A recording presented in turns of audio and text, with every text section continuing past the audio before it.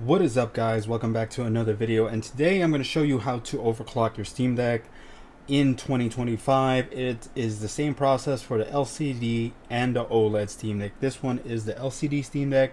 You're going to need two flash drives. Technically you only need one, but you want a secondary one to back up your BIOS to, and you can do all of this on the Steam Deck. We're going to go ahead and go to power, switch to desktop mode. So while in desktop mode, I'll paste the link to this page, santo.com, which thankfully whoever this is showed us how to do this properly. And I would suggest reading through here if you've never done any type of overclocking. If you're just trying to get straight into it, first you want to start off by backing up your BIOS. If you've already backed up your BIOS, then you can skip this process. You're just gonna go ahead and copy paste this, and I'll have this linked in the description. And then you're gonna open up Konsol, and then you're gonna copy paste, enter, then you're gonna hit your password, and now you will start backing up your BIOS. This is when you want your secondary USB. It could be any secondary USB. All you're gonna do is back up your BIOS to that USB. So once it's finished downloading, this one's still doing, I've done it before. It's gonna go under your home, scroll to the bottom, it's gonna say biosbkp.fd, and you're just going to copy and paste that to your external flash drive. I have it right here listed as LCD Steam Deck BIOS right there.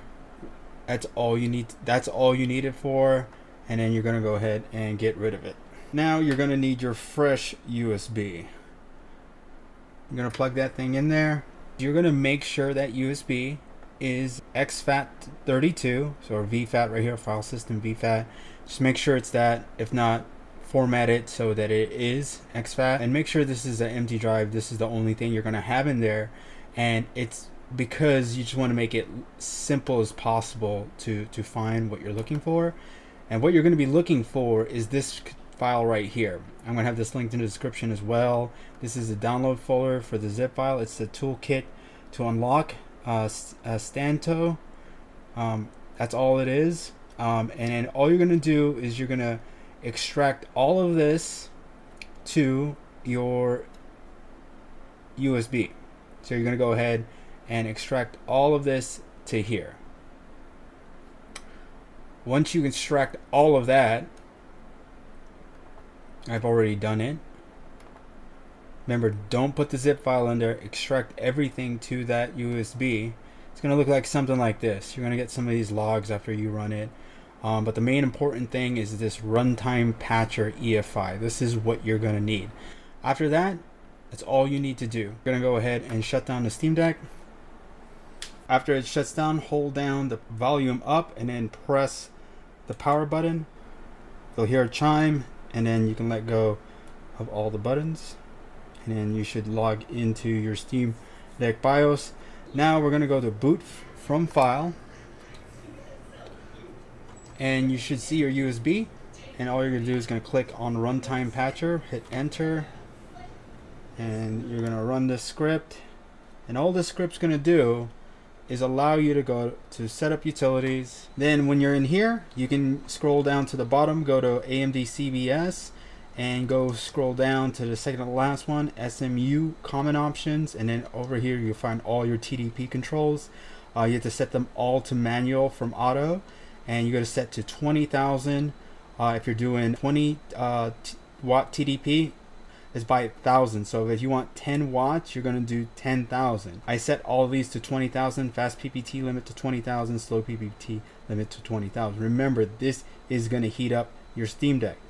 Also, what I would suggest doing for your TDP is also adjusted in under advanced, and it's the same thing. Go to power control, manual, fast PPT, slow PPT, 20,000. I don't necessarily think you need to do it, but I just do it anyways, just to make sure there's no issues.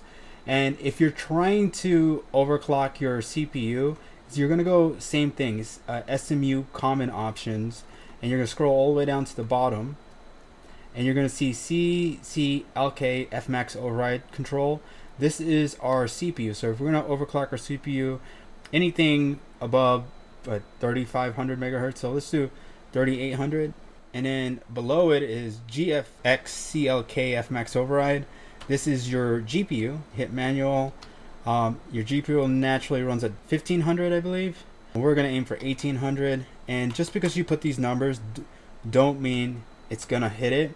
Power draw is the main factor, and also if you, depending on the game title you have, whichever it lacks the most, whether it's CPU or GPU, is going to probably get the most of the overclock. And then that's it. We're going to exit saving changes, and that's it. A big takeaway you guys need to know is if you want to edit anything in your BIOS, you will have to do this exact same step over again by going to the file and then opening up that runtime on the file, and then that way you get access. You don't completely unlock it. You'll always have to use the USB. Once we're all logged in, make sure that you have the Decky loader on and have power tools. Don't think you necessarily need power tools, but I would highly suggest to get power tools. I do find some issues with it not using the wattage you are allowing it to sometimes, and for what I understand, or what works for me, and it's not that hard to do, most of you probably already have the Decky loader in there. You're going to take power play limits, override TDP 2930. You're going to hit the governor to performance, and even though it always resets, go ahead and click the persistent profile and then reapply settings, and that's it. That's pretty much it. You also probably going to want to get the Fantastic plugin, because you're probably going to want to be running your fan essentially at full tilt just to make sure it doesn't overheat. And we'll go ahead and we'll test out a game. This is Kingdom Come Deliverance 2, and as you can see, our TDP is way up there. We're doing about 16 watts currently. We do have lossless scaling on.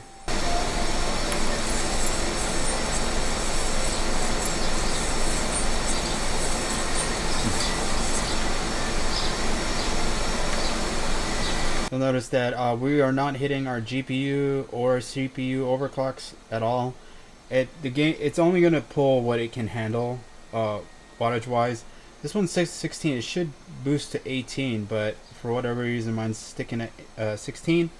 That's something you're going to have to play around with. You know, it's going to be a lot of tinkering involved with this. Also, if you're overclocking, guys, you need to think about other cooling options. When you're overclocking, you're putting more heat into the system's going to run hotter in general. So the cooler you can keep the system, the less negative effects you're going to have from overclocking. Also, you can see I've kind of cut out the exhaust grill only because there's really no point of it, and you want to keep as much airflow as possible on your Steam Deck. You want air to have zero restrictions. That's why this one not only has the fan mod hidden underneath here, which is probably not the best. If I took this off, it'd probably be better, or bump this out a little bit. This is just a prototype case, by the way. And then now we also have our secondary fan here pushing air into the system, because as you can see, there's no shroud on this thing, so we need to actively cool the SoC. You might not need that depending on your TDP. You might be able to get away with a vent mod here, thermal pad mod, things like that, and not need an external fan. I like it. It gives me a false sense of confidence. Yeah, that's how to overclock. I suggest making sure you can keep your Steam Deck as cool as possible. If you have any questions, comments, concerns, leave them in the comments below. Other than that, guys, thanks for watching. And remember, this is the same thing as the OLED. Same thing. Same exact thing. Other than that, thanks for watching. Bye.